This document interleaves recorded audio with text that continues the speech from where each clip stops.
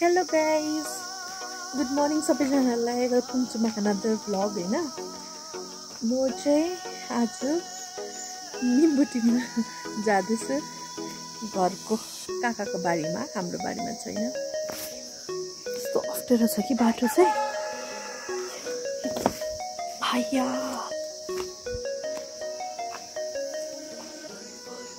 मैले रोपेको क्रिसमस फुल दामी भइसकेको छ।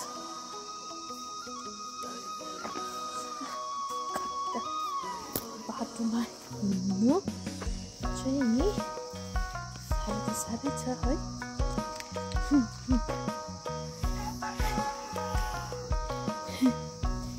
यहाँनिर रायोको सागहरूमा टेक्यो भने फेरि मम्मीले मार्छ। यो चाहिँ बास्केट चाहिँ दसैँ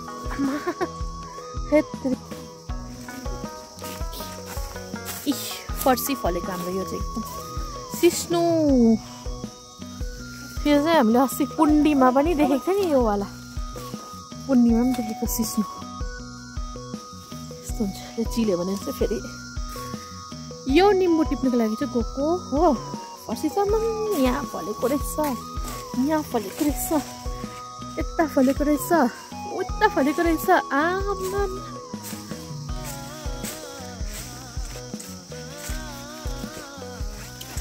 छोड्नु चाहिँ एकदम फलेको रहेछ।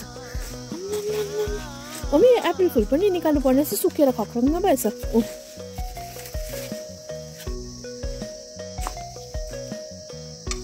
गाउँघरमा बस्यो भने चाहिँ यस्तो हुन्छ क्या, अर्ग्यानिक खानु पाउँछ। फर्सी चाहिँ यता यति हो, कम्ती छैन फर्सी। मम्मीले चाहिँ एमाजोनको प्याकेटमा पढेर क्यारी गर्छ अरे, म चाहिँ यसमा। यो चाहिँ काकाको बारीको मटर हो, पुरा फलेको रहेछ। किनभने यो पनि भर्खर ठ्याक्कै जोडेको झारेको, बिग्रेको छैन होला है। काकाले नै एक्चुअली यो टिप्नु भनेर टिपेको हामीले चाहिँ हो, चोरेको छैन काकाको बारीमा। काकाले नै टिप्नु भनेको। यो चाहिँ अचार हाल्नुहुन्छ अरे मम्मीले।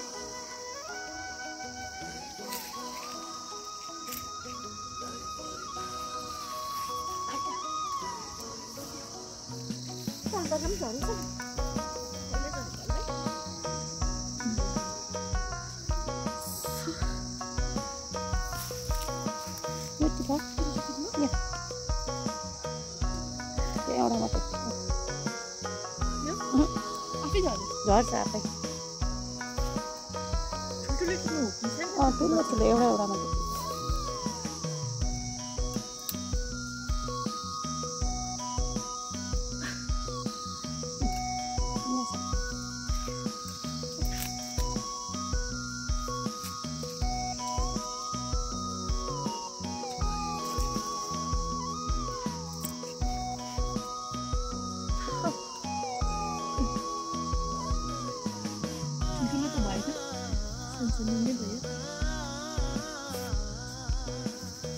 चियो पक्रिनु ल। यसरी फलेको छ। आज चाहिँ म फर्स्ट टाइम आएको काकाको बारीमा हो। तब त म चाहिँ पस्दिनँ। यो निम्बुलाई के भन्छ मम्मी? निम्बु हो, जिम्बु। निम्बु होइन अरे, जिम्बु अरे हो। यहाँ भुइँमा पनि झरेको रहेछ। यो त भुइँमै झरेकोले पर्यो त नि त हाम्रो त। यो चाहिँ खतरनाक प्लान्ट हो। यसमा चाहिँ यसले चाहिँ चिल्यो भने चाहिँ नेटल सिस्नो हो। त्यो चाहिँ अलिकति हियर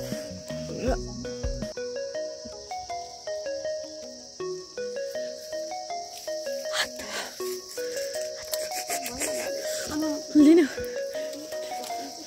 मम्मी। यो भुइँकै टिपेर भर्यो त अन्त। यो त ला ऊ अझै झऱ्यो। के लिनु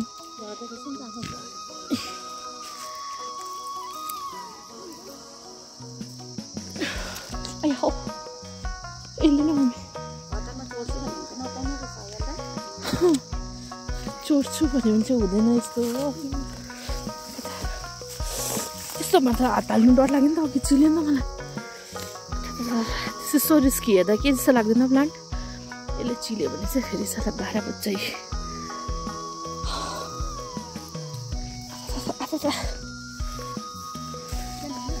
यसलाई चाहिँ हामीले जङ्गली कोदो भन्थ्यौँ पहिलातिर स्कुल खेल्दाखेरि बचपनमा। खाँदा पनि हुन्छ तर टेस्ट नै बेस्टको हुन्छ यो चाहिँ।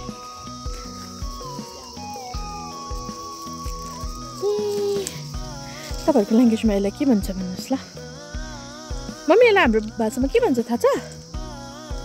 कोदो भन्दै खेल्थ्यौँ हामीले पहिलातिर। काकाको निम्बु भुइँमा झरेकोले भरे हाम्रो त बास्केट। सिस्नुले चिलेर सजिलो चाहिँ छ भनेको चाहिँ छैन। अब कतिखेर गयो? आया मम्मी हेल्प।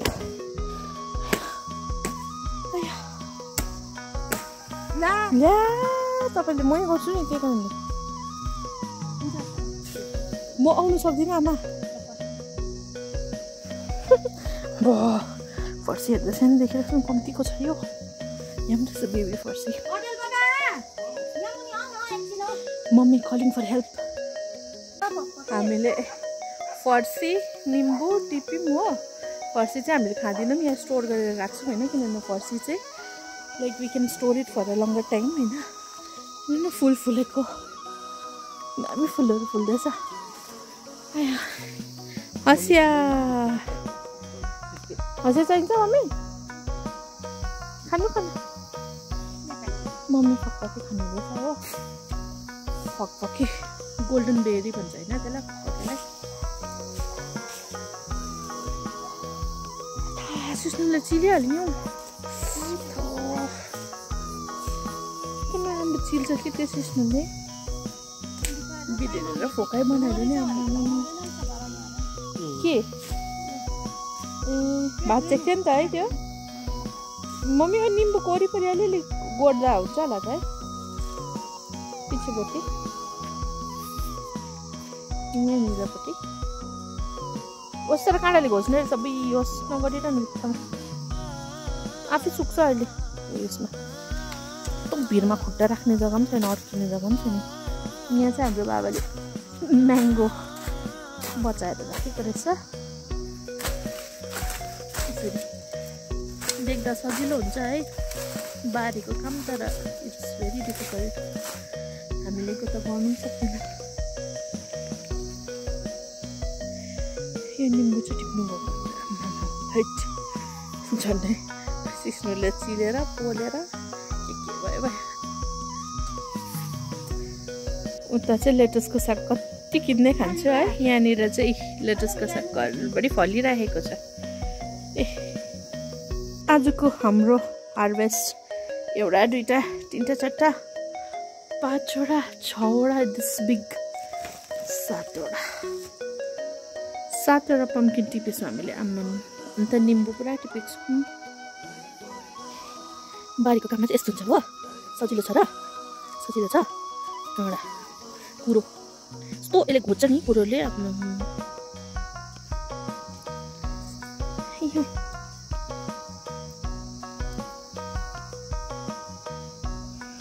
हेत तरिका के बिक्न थाल्यो। मैले चाहिँ बाबा र मेरो लागि चिया बनाएर लगेको। बाबा चाहिँ बाटो सफा गर्दैछ, जाडो भएर ज्याकेट लगाउने दिन भइहाल्यो। हामी त अलिक सहनु सक्दैनौँ जाडो। चिया बनाएर बाबालाई लगिदिएको होइन। चिया एन्ड सम क्रिम रोल्स। बाबाले चाहिँ बाटो सफा गर्नु हुँदैछ नि त। अन्त त्यही कारणले मलाई चाहिँ जाडो भएर कोट सुट लगाएर बसेको। It's quite cold. घरमा बस्यो भने चाहिँ बाबा यत्तिकै हो, छप छप काम गरिरहनुहुन्छ। बाबाले चाहिँ बिजी हुनुहुन्छ। बाबा चाहिँ बिजी छ गोल्डन बुट लगाएर।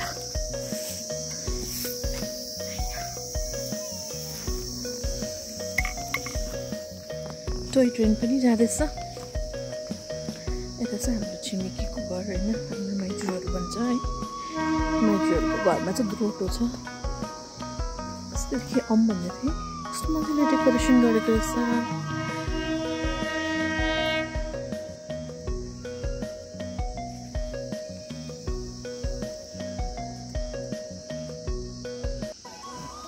रहेछ यो फुल त मामाकोमा हुन्छ दामी दामी फुल चाहिँ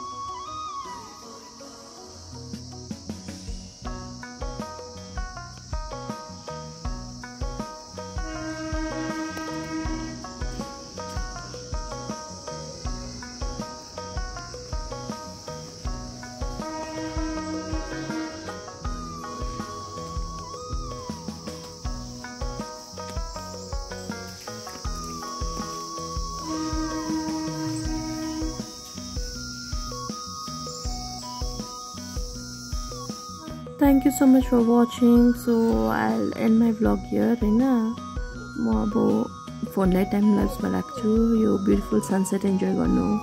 Thank you so much. Bye bye. See you in the next video.